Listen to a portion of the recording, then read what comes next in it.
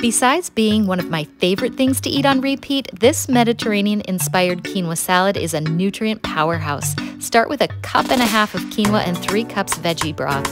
This adds some flavor, but you could just use water too. Cover and simmer 15 minutes or until you can fluff with a fork and you see those little rings around the clear center.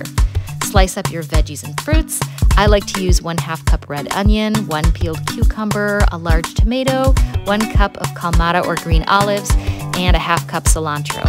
Then grab a big bowl and you put it all together by layering. Add in some white beans, and the dressing here is 1/4 cup apple cider vinegar, 2 tablespoons lemon juice, and 3 garlic cloves minced. Pour that on top and stir to mix.